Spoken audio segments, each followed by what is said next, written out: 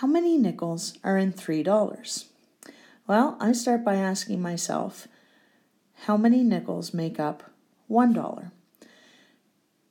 20 nickels make up $1.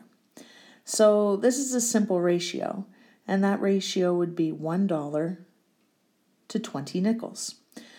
So then I say, well, $3, that would be 3,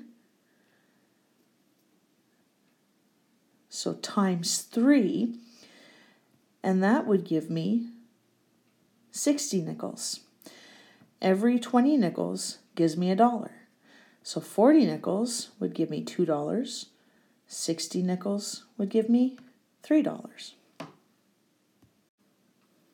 Let's take a look at the question, how many quarters make up $6?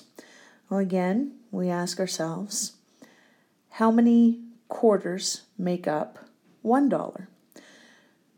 4 quarters make up $1. So the ratio is 1 to 4. So I want to make an equivalent ratio, and I think, well, $6, I'm multiplying by 6. Multiply by 6, 4 times 6 is 24. So 24 quarters will give me $6.